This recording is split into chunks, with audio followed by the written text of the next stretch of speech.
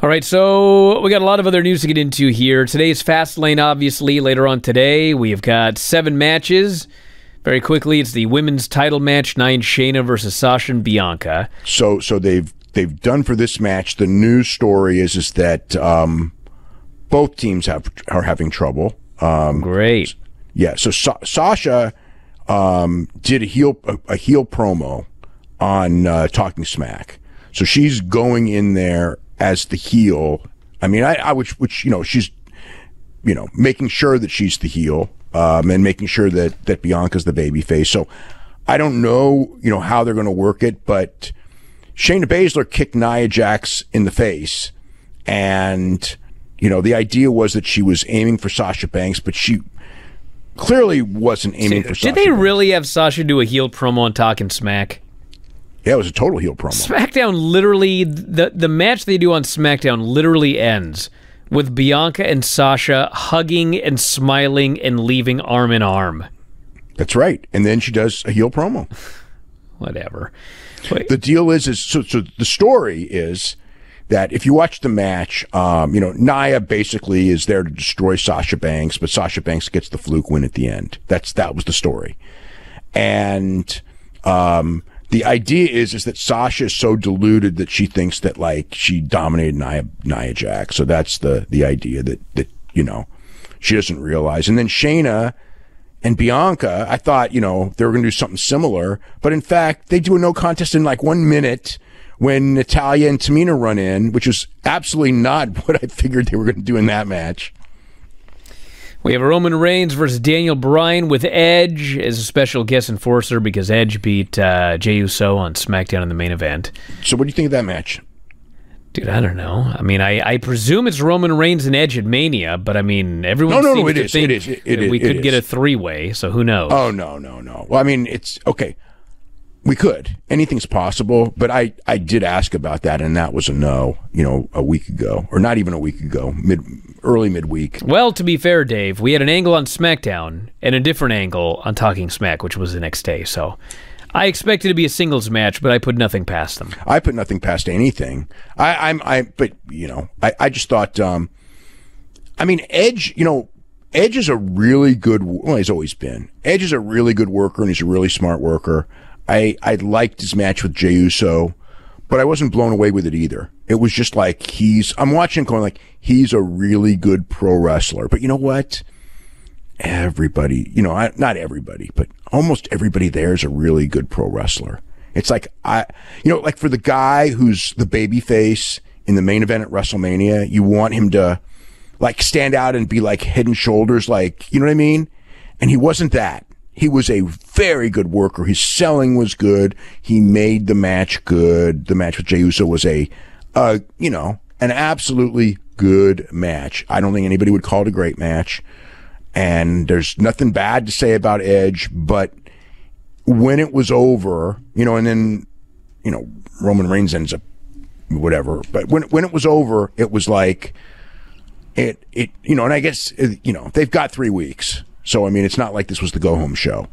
But I wasn't, that excited about that match. I wasn't, oh, this is whatever. I thought Daniel Bryan did a much better job than Edge, but this was the show for Daniel Bryan to do a better job than Edge. And I thought Daniel Bryan was great on the show tonight. I mean, on Friday night.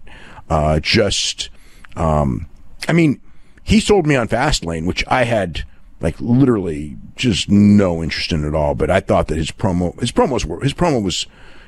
was excellent. Roman Reigns' reaction to his promos were really good. Overall, I liked the SmackDown show as far as its building to the pay-per-view. I mean, the pay-per-view build up until Friday, I thought was weak, but Friday was a pretty good go-home show. We had Big E versus Apollo Crews for the Intercontinental title. Yeah, I mean, they did their angle on TV, and it was standard, I would say. I mean, the Apollo Crews Nigerian accent takes me out of it, because if he had never been around, it'd be one thing, but he's been around for years and years and years, and now doing the Nigerian accent, it's just he comes off to me like a cartoon, not serious whatsoever. We have Drew McIntyre, Sheamus, which is now No Holds Barred. What was it? What was it on? What holds were barred on Raw? I don't remember any. Wasn't Raw the same thing? I believe so. Yeah. Well, I guess maybe word got out about a last man standing, so they decided to just do No Holds Barred. I don't know. whatever. Alexa Bliss or Randy Orton intergender match. Yeah. The Fiend, I'm sure, returns here. I can't wait. Shinsuke Nakamura, Seth Rollins, singles match. Yeah, let's set up the Seth Rollins and Cesaro match at WrestleMania. So Shinsuke Nakamura is just a stepping stone for that. But, you know, they did a standard thing. You know, it's like Seth Rollins is such a super talent. He really is. He is such a super talent. And, man, he gets the lamest shit. He's been given the lamest shit for a long time. I mean, between the Bray Wyatt thing, which just freaking killed him as a babyface, and these heel savior things that just, you know what I mean? They're just like not strong. It sucks. Let's not mince words here. This character sucks. The character, and they had a perfect opportunity. Yep. To switch his character when he was gone, and Yep. Becky gave birth and became a father, and he comes back and he does the same dumb shit. Why? His fault. It's creative. I'm sure that Seth Rollins could put in a word. I mean, he could. It's not like we're talking Ali here. Yeah. I mean, he could, but most of these guys won't rock the boat. I mean, he probably could rock the boat. But, you know, and probably should, because the guy is so talented. He's good at everything there is, but you cannot overcome, you know, I mean, it's different. No, he's wasting prime years of his career doing this shitty gimmick. Yep. He should be like a real top tier superstar, not a mid-card guy acting like he's in a high school play. And we got Riddle versus Mustafa Ali for the U.S. title, which, why do I presume this will be on the pre-show? I don't know.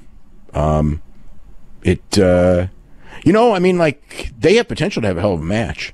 So, we'll see if they do. Hey, if you're a big fan of Wrestling Observer Radio, we got 12,000 episodes of all of our podcasts up at our website, WrestlingObserver.com. If you sign up today, you get access to every single one of them. The 12 to 18 new shows that we do every single week. You can podcast them, listen to them on the road, at work, working out, in the shower, wherever you listen to your podcasts. And also full access to the Wrestling Observer newsletter and archives. So if you love what you hear, head to WrestlingObserver.com. 12,000 audio shows at your fingertips.